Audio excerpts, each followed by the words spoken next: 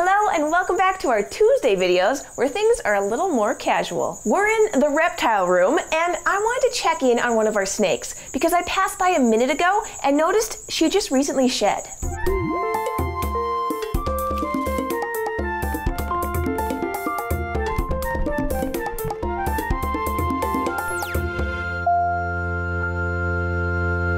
First, I'm going to get my spatula and then we're going to see if she wants to come and join us. Hello, sweetheart. Do you want to come and say hi? Move nice and slow. Good girl. This is Pinecone, and she's a bull snake or a gopher snake. We don't know her exact origin, so it's challenging to tell what subspecies she is. Let's check this shed out. Wrapped around a little bit of things. Here, let's bring this back out. So the first thing I notice is that the tail is a little bit compromised just on the shed. So I want to look at her tail and make sure that all of it is off. And it is. She has no retained shed on her tail. Now the reason I wanted to check her shed very closely is because she came to us when she was blue and she looked pretty dehydrated. And so when I set her up her enclosure, I gave her a really damp half so that she could shed a lot easier. So if they get too dry, it's hard for them to shed. And she had a pretty good shed that first time. I just want to make sure that she's continuing on that healthy streak. I just think it's so fascinating how snakes shed their scales.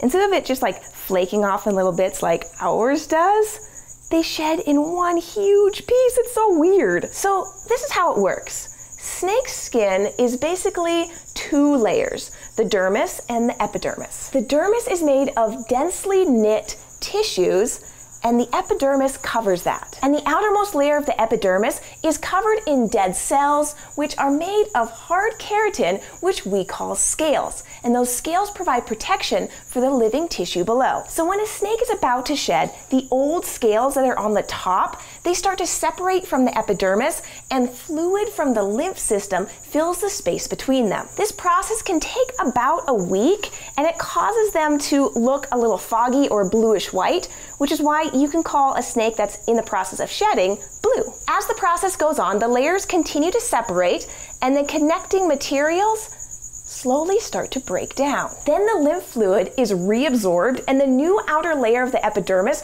dries out and becomes basically waterproof and completely separated from the old scales. At this point, the snake could start to look dull or some of the scales could be sticking up or looking a little rough. And finally, the snake will use whatever they can find to rub those old scales off. They usually start by rubbing their mouth on a branch or a rock and slowly peeling them back and off, revealing those shiny scales underneath. And Pinecone is super shiny right now.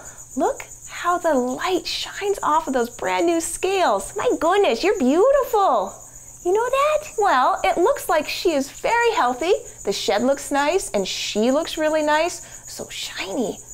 I think it's time to let her go on back home. Thank you for watching. I hope you enjoyed hanging out with Pinecone and learning a little bit more about snake shedding with me.